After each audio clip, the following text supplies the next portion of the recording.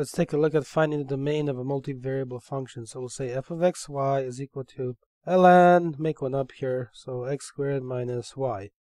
Because we have the natural log function, we must have that x squared minus y is greater than 0. The argument, that is, has to be greater than 0, no equal to part. And then we just have to handle this. So one thing we can do is just write this as x squared minus y, but then move the y to the right side so it becomes greater than y this way. Now let's figure out how to mark the boundary of this region. Since it's x squared greater than y, treat it like an equation for a second, so it becomes x squared equals y. And then we can mark this. So what I mean is this. I draw a coordinate system in here, okay? It doesn't have to be perfect. Now think about x squared equals y. Of course, this is a basic parabola, right?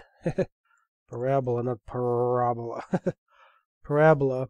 Also, now look at the original. It says x squared is greater than y. In other words, we have the greater than symbol present. There's no equal to part to the symbol there. So that means when you mark the parabola, you have to mark it as a dashed line. So that means, in other words, a part will kind of look like this. Okay? And then the other part on the other side of the parabola like that. But the point is, it looks dashed. Okay. So that part is done. Now we just have to decide whether the domain is the stuff above it or the stuff below and to the right and left.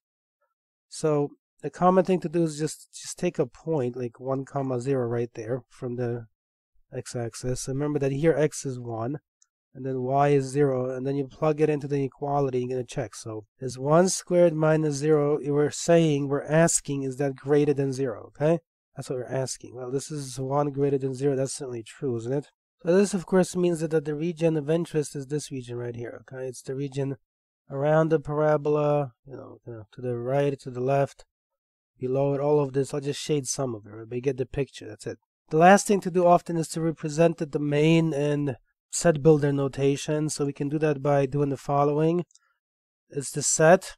So you put a curly brace of all x, y, so of all points, such that, so either a vertical line or a colon, and then some logical condition. So we're going to say in this case, for example, x squared minus y is greater than 0. That's a logical condition, true or false. And then terminate with a matching curly brace. That's the set builder form of domain right there.